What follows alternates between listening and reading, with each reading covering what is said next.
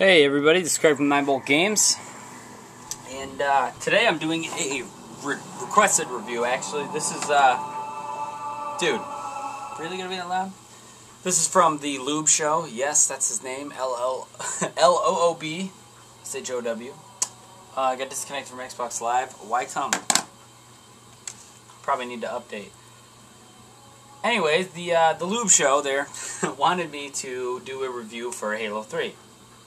Now, a lot of you might be like, well, Halo 3, I mean, you know, you've had ODST come out between that, you've had Reach, why Halo 3? And, you know, I really thought about it, and any of you who've actually played a game night with us, you know that we actually prefer to play Halo 3 over anything. And that's why I definitely thought about doing this review. So here you go, Lube Show, here's your review. Halo 3 came out. I took 2 weeks off of work. Actually, I quit my job at the restaurant, and Halo 3, I could actually say that Halo 3 changed my life. Halo 3 came out like a week, 3 days before Halo 3 came out. I walked out of my job. I worked at a restaurant. It was a rush. I was fucking frustrated. Yes, Reach is already here. You are way off. I was really excited. I mean, I was upset, pissed off, because any of you who work in restaurants know that it's probably the worst fucking type of anger-inducing job you can ever have. And one Saturday, I went on break. I had a half hour. The boss told me to get punched back in and get to work at 15 minutes in. I said, oh yeah, watch this shit. I took off. I left and never came back. And then I got Halo. I had money backed up, so I took a couple weeks off. And then all of a sudden, needed a job. So I ended up getting a job, what I do now, after going through rigorous training. And now I inspect airplane engines. So thanks, Bungie. Thanks, Halo 3. You guys secured my future. I bought a fucking house because of Halo 3. How's that? How's that for a review? I bought a house, I got married, and I got a kid on the way because of Halo 3. As for the actual gameplay of Halo 3, Halo 3, I'm going to tell you what, I panned it as kind of rip-off when it first came out.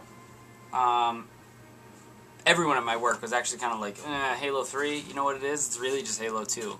It's really just Halo 2. But it's a better-looking version of Halo 2. Now, I played so much goddamn Halo 3, it is ridiculous. And the thing is that you'll make fun of Halo and you'll be like, oh, it is overhyped. And don't get me wrong, Halo is it's a completely overhyped series, you know what I mean?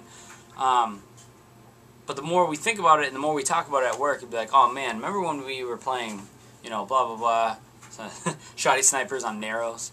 And then we'll start talking about it, and then all of a sudden, everyone at my work gets together and it's like, great, Halo night, Saturday night, boom.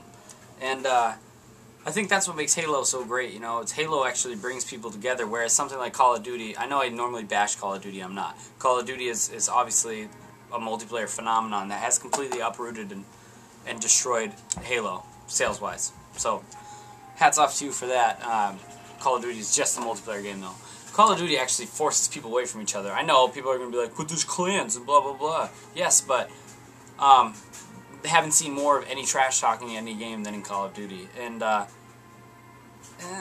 might just because the bandwagoners, they switched over, you know. So if you go on Halo 3 now, you're going to actually get pretty friendly matches. There's still a lot of people that play on Halo 3, and most of the people there are adults like us, and they're, you know, respectable. They won't call you a faggot every 10 seconds, which I can't stand. I know I just said it, but it's I was making an example. We don't gay bash here. Anyways. Yeah, I'm not gonna edit that. But anyways, so I'm not gonna play any of it. I don't want to get into a match because it'll take too long. So I'll get excited, I'll get lost, forget that I'm recording. I actually want to. I've always wanted to put this up, and I'm gonna. I have on my file share. Which one? Flag Stealing 101. That was a good one, but it's too long. Let's do this. Grenade lift. I love this one because what I did is I was still an elite character. I jumped backwards, tossed a grenade on the ground to a dude who was coming up in a grav lift, and the grenade went under his asshole and blew him up and killed him, and it was just fucking hilarious. So let's play that one. Oh, I want to play. What happened?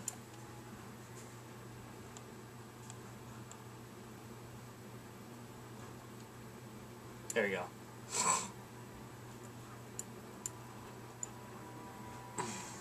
Grenade lift. Really quick, 5-second film. I'll play it a couple times, explain what's exactly going on. The best part is that the guy who the grenade I put up his ass his name was Nut Vegas, which I thought was funny because it was like, Nightmare Games killed Nut Vegas. Fucking hilarious. Alright. Let's get this going. Let's see. Now remember, I'm the elite. Obviously the one throwing the grenade. Jumping while throwing it. Here we go. It never gets old. One more time.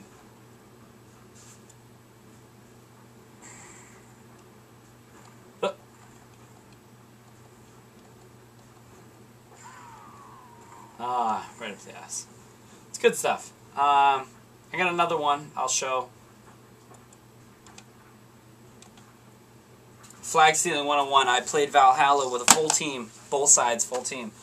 I did horrible in that game. That was when Halo first came out, by the way.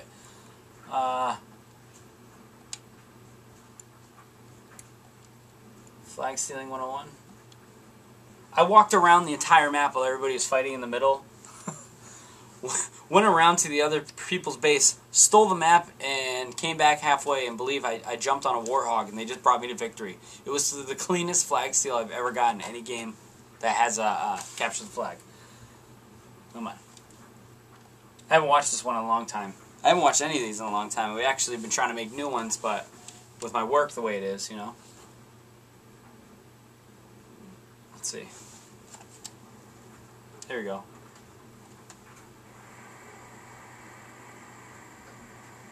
It's 1:55, so.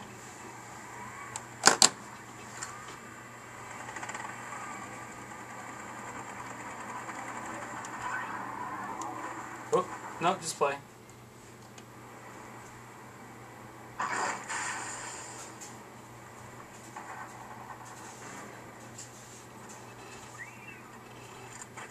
There we go. I knew I dropped it at some point because I was like, I don't remember carrying that thing around. I just remember going around.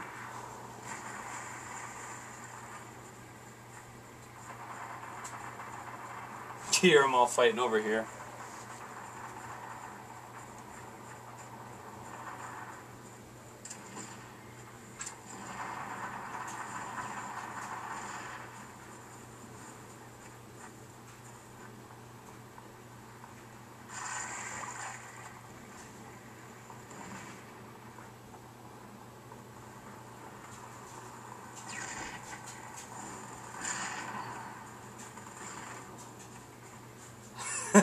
I remember this.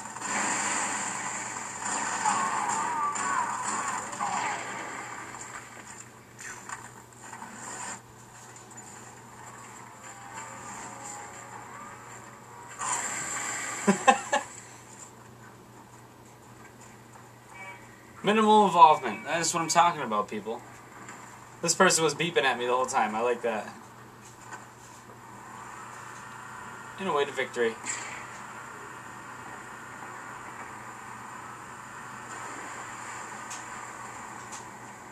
Jumped out a little early, but that's okay.